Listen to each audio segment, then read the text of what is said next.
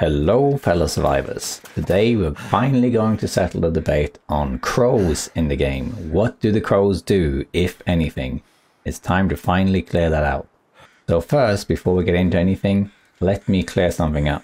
We're not talking about the circling crows. In the long dark, you'll find crows circling around every now and then. And these are pretty straightforward and uncontroversial. They indicate the nearby carcass. Could be a corpse, could be an animal.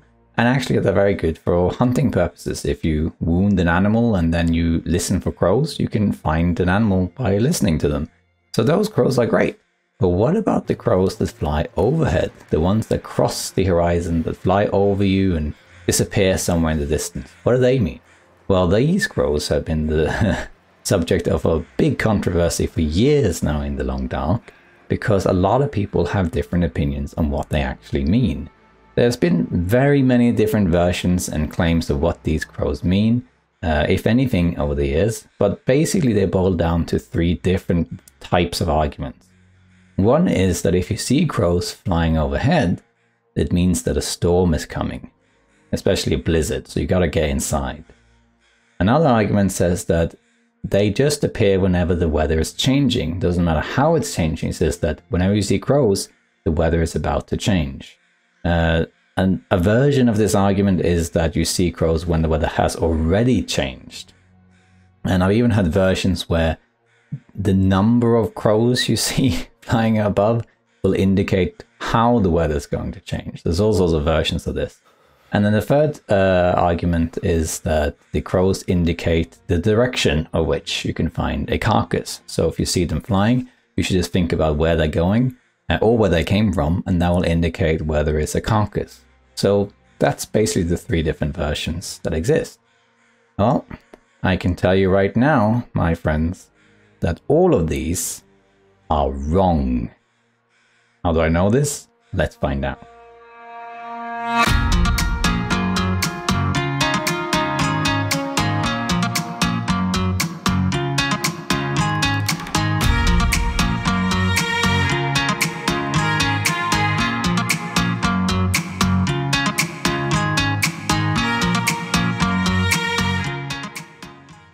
Alright, so let's look at these arguments and what they actually mean, and how we can figure out what the crows actually do. First thing I'll point out that I already now know that all of these are wrong. The only one that actually comes close is the one saying that the weather has already changed when you see crows. That one is close to the truth, but not exactly true, and I'll explain that later. Basically, I've been an advocate for me saying that the crows don't mean anything for some time, because those of you who are new to the channel might not know that I'm a psychology professor by trade, so I'm very preoccupied with scientific methods. And what's happening here in the long dark is important to understand before we talk about what the crows mean. In the long dark, we have something that I call the verbal tradition.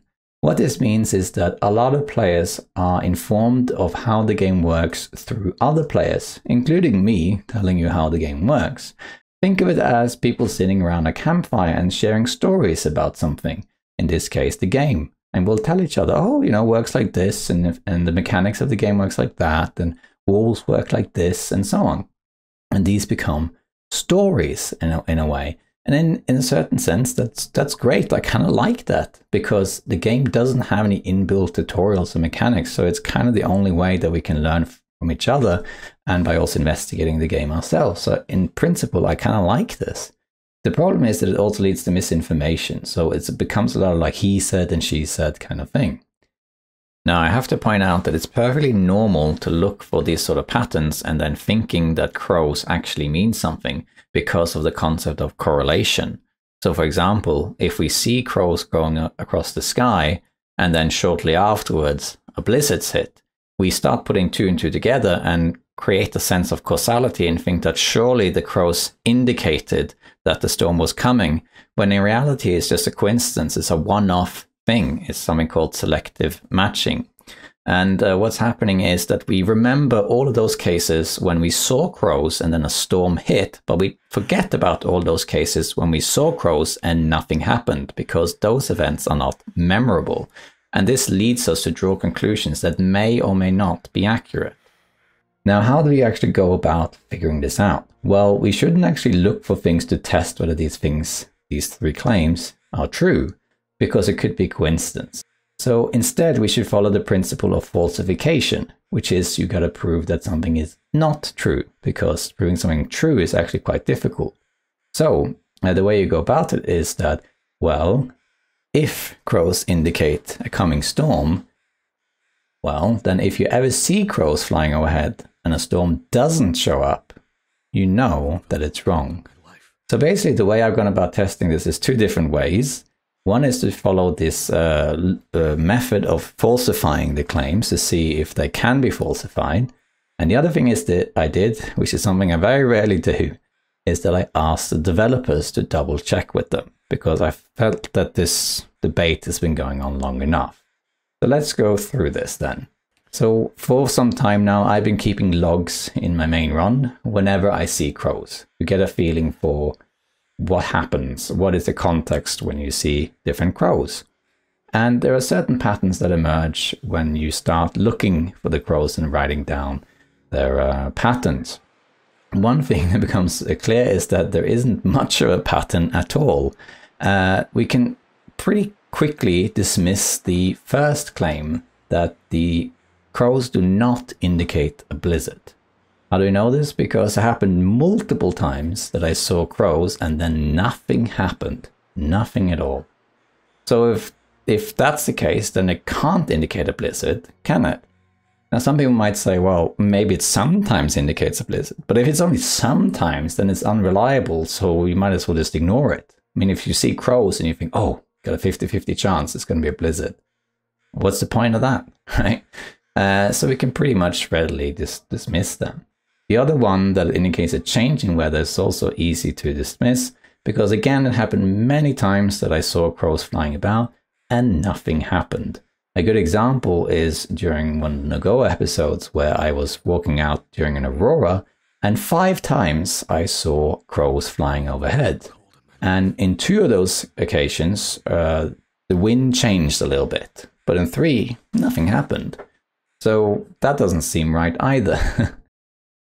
Also, you got to keep in mind that the weather will always change, irrespective of crows. Right? If you just go out in the world in the long dark and stand still and just wait a few in-game hours, then crows or no crows, eventually it will change. It will turn from clear to foggy to blizzard to clear and so on. Crows or no crows. The weather will always change. It's built in a kind of timer that has a certain random element to it. So it's always going to change, crows or not. And then finally we have that indicates a carcass.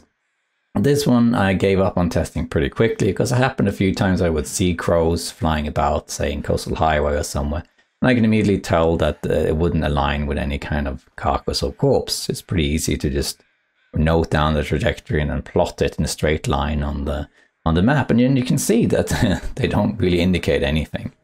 So basically, if you look at the patterns of how crows work when they fly overhead, the basics of it is that there isn't much of a pattern at all, because there isn't any kind of consistent thing.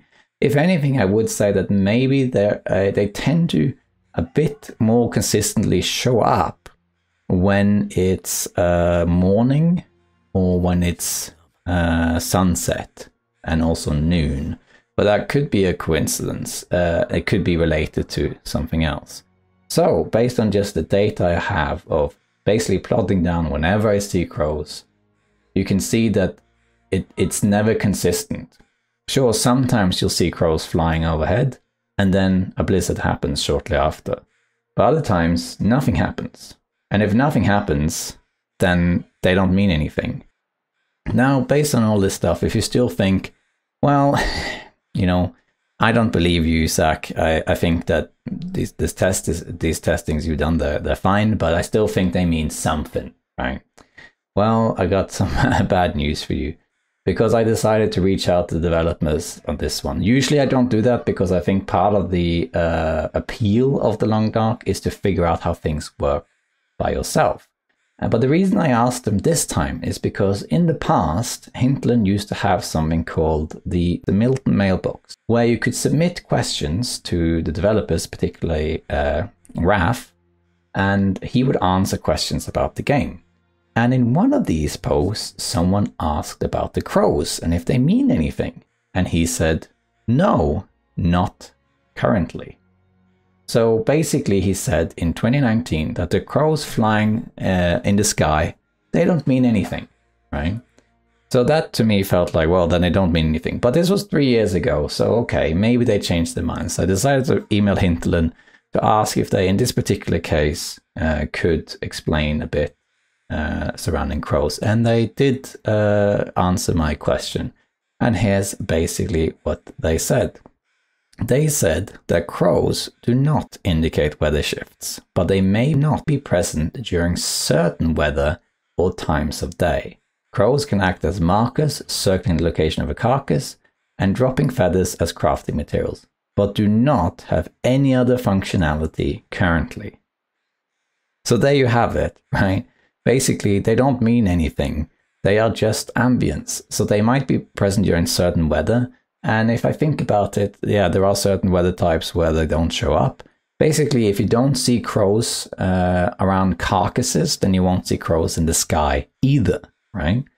So that makes sense. And then also certain times of day. And in fact, based on my testing, it seems to me they tend to show up when it's morning, noon, or evening, not so much in between, and also rarely at night as well. So that makes sense too. So yeah, so that's basically all they do. They're just kind of atmospheric elements of the long dark that appear during certain times of day.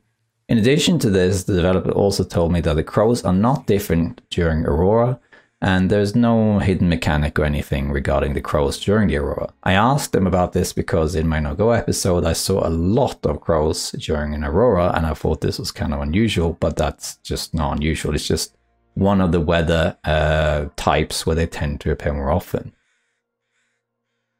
They also clarified that because crows are more active during certain times, you should basically see them whenever it is visible for them. So if the crows can see where they're flying, then you should be able to see crows too.